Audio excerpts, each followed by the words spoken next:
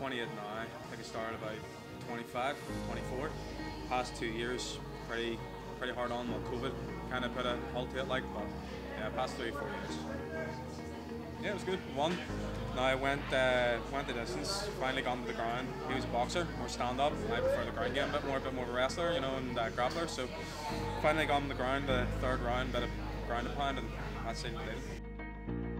I wanted to fight again after, and then COVID again, you know. So I'm just glad to get back into it.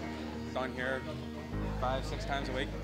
And all the teammates, and then Joe's obviously competing as well, so we're meeting up early in the morning, doing strength and conditioning, you know, pushing each other, so it's good to have a teammate, you know. See, since this gym opened up, which to be fair, I think it's coming on 2 years now, it just grew, and then the atmosphere is brilliant, you know, more people coming down, more bodies, there's a few talented boys coming through, so, you know, push off each other.